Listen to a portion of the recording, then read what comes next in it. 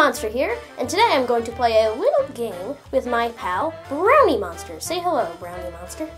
Hello people, haha, it's me, Brownie Monster. Yep, and the game we're playing today is called What's Under the Blanket. I have taken a random object and put this white covering over it. And my hint for Brownie Monster is that it has 4 sides and is a square. So, Brownie Monster, for your first guess, what do you think it is? Let me think.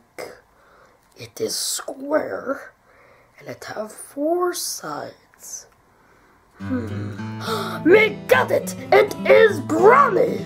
Well, Brownie Monster, brownies do have 4 sides, and they are squares, but this is not a brownie. Okay, Monster. What else could it be? Well, it's square, and it have 4 sides.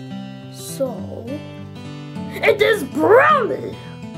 No, Brownie Monster, I already told you, it's not a brownie. It may have 4 sides, and it may be a square, but it is not a brownie.